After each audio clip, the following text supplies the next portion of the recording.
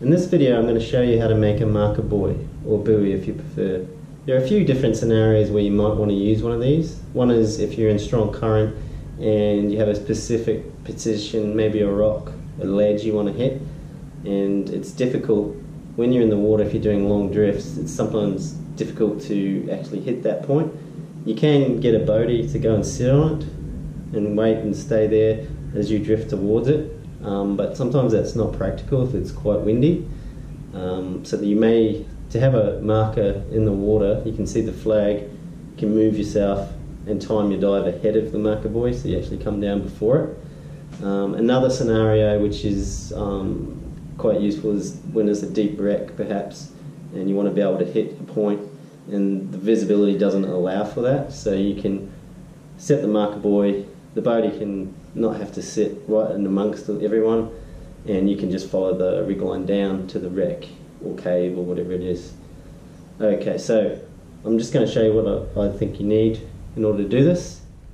So I'm just going to show you what you need in order to make this. I've done this out of the cheapest materials, so it doesn't cost a lot. So you're going to need a float. This is a crab pot float. It's about 200 millimeters diameter. Now it's fairly light, not too expensive, and we will paint that. You're going to need a PVC pipe. This is about 25 millimeters. It's about 1 inch. So that will actually fit in here. So what we'll have is a float with a flag on it, which is one of these safety flags. That's just for towing vehicles that you put on the back of the towing vehicle so that people can see it. I'm going to take that off and I will attach it here, but we'll get to that. So in order to attach the flag, we'll use some cable ties. I will use a couple of nails. I'm just going to blunten the tips, and that will stop the float from sliding. Once we've positioned it, I'll just put these through, whack them in tight. It'll stop the float from moving. Going to need a couple of other things. A eye bolt, another little bolt. I'll show you what that's for. A shark clip, which will attach to the eye bolt, like so, and some weight now, which we'll put in the bottom. We'll weight the bottom of this so that it stands up. And you can use these lead sinkers, lead weights, the fishing sinkers. They'll actually fit. They will fit in here, like so. I'm going to whack them in. You can use those, you've got a lot of those, or you can actually just, with a 3 pound weight here. I don't use pounds, I use metric weights now, so I can hacksaw through that and whack it in. It's quite heavy. If I take a couple of chunks off that and whack it in there, it'll be pretty good. And I also might use one of these as the weight for actually on the reef, because you just tie a rope to it, and I don't want it to actually get caught, but that should be pretty good for that. I also need a rig line. So I've got a couple of old rig lines that I don't use anymore.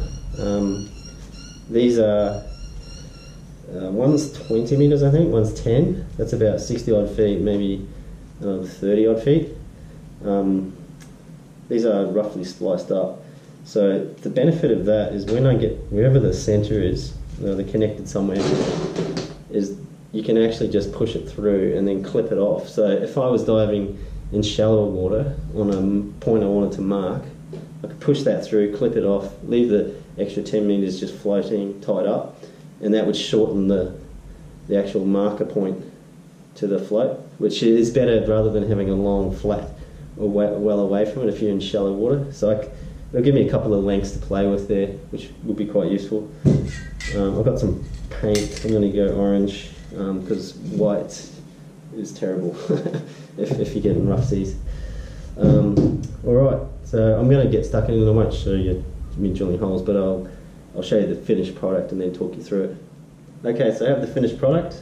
As you can see, I've spray painted it up nice and orange.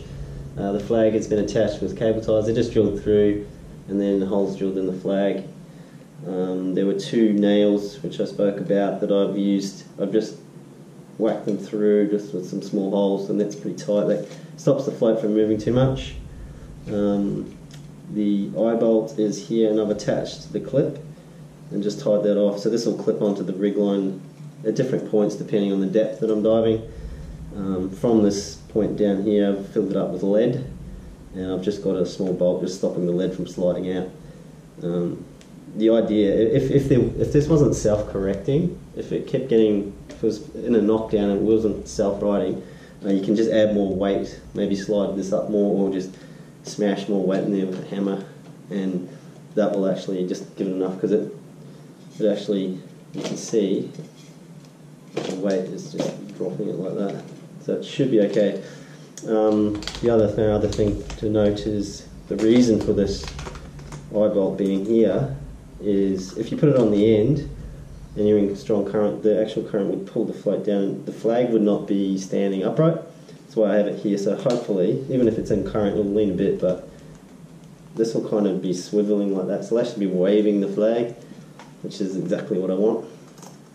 And this whole thing is pretty cheap to make. It didn't take me long. There's only a couple of holes you have to drill, and it's not complicated. So yeah, hopefully it helps mark the spot. X marks the spot, equals more fish.